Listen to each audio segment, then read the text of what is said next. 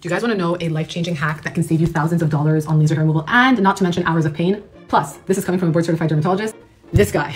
This is called Cyperus Oil. Example of expert citing a mighty research. So let's have a look. I will cover efficacy and safety.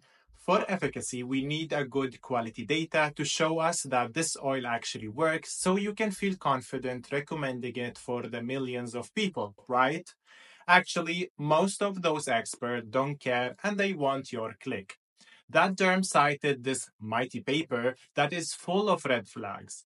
Let's start with the author that published a lot about this oil. 5 publications that I was able to find. And in my opinion, there was a try to make this oil a wonder oil because let's read the titles. Genital whitening with topical Cyperus oil, enhance sexuality and quality of life. The effect of Cyperus oil in reducing the side effect of laser hair removal. Topical Cyperus oil for treatment of axillary hyperpigmentation. And lastly, topical Cyperus oil, a new therapeutic modality with comparable efficacy for Alex laser photoablation.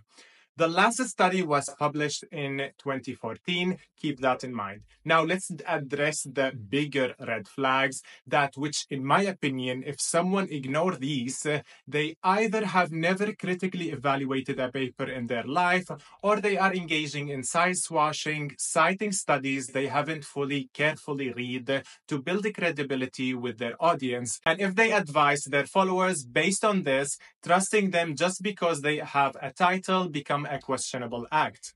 Take a look at these 2 pictures. Do you notice anything suspicious? The top image actually is from 2014 study that the dermatologist referenced as mighty, while the bottom one comes from 2012 study by the same author.